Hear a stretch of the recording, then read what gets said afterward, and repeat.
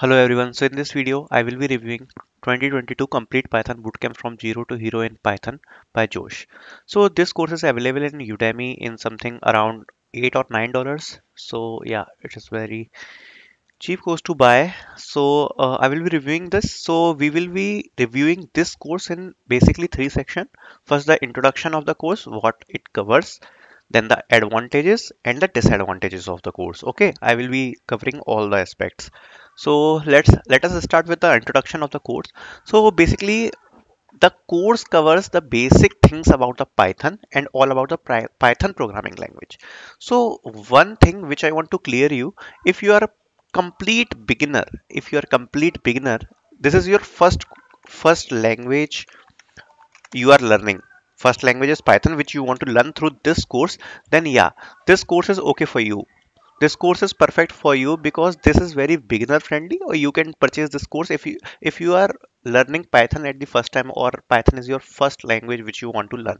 So you can definitely purchase this course because this is really beginner friendly and all the topics are covered from very scratch. Okay, so the course starts from the Python setup. Okay, then the basic things about the Python, like object and data structures basics, comparison operator statements, methods and function.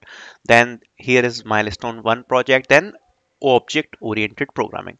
So one thing which I want to tell you about object oriented programming, yeah, the basic things are covered in this course, but to understand a depth about object oriented programming, because this is really an important topic, the section is not enough.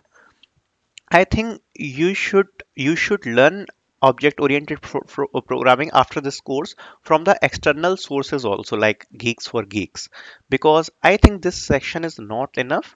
I know the all the basic things are covered, but you must know more concepts and more practice you will need it after this. Okay, then the modules and packages, error and exception handling. Then here is milestone project 2, and after it, this is some advanced topic like decoders, generators, then the advanced Python modules, and web scraping with Python. Okay, this section is really good, which I like in this course, because web scraping means you are scraping the data from the websites.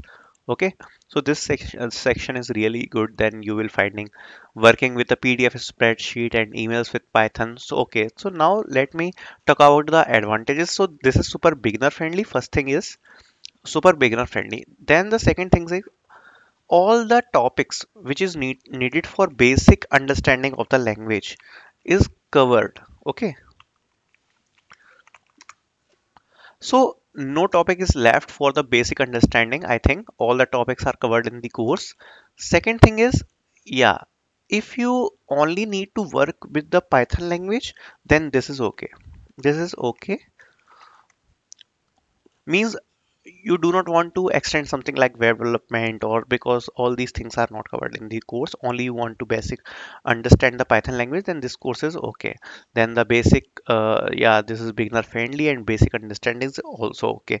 The object oriented section I found is little less. You should practice it from the external sources. Everything is fine then.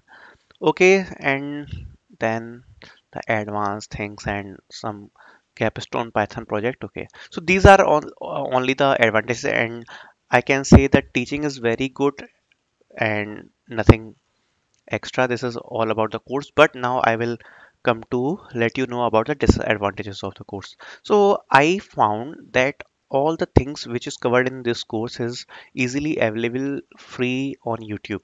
So you can also cover these things from the YouTube, because there is nothing as X factor in this course that you should purchase this course. If you want a paid course to maintain just the discipline thing, you can buy this course, but I will suggest you can look out the Corey Sharfer's Python playlist,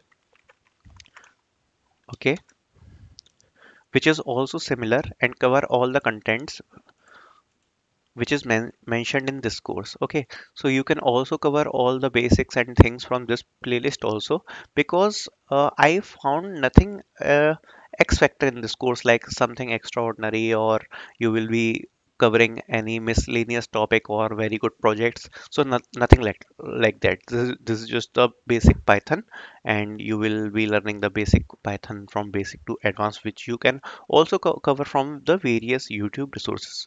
So this is the disadvantage which I think of. Otherwise, the teaching is very good, no issues with that. But yeah, now YouTube is very vast and you can cover these things from YouTube also. But if you want a paid course, then you can definitely purchase this course. Okay. So this is all about the review of this course. So it is up to you, you want to purchase it or not. Otherwise, it is very beginner friendly and you can see all the topics are covered. No issue with that. So thank you.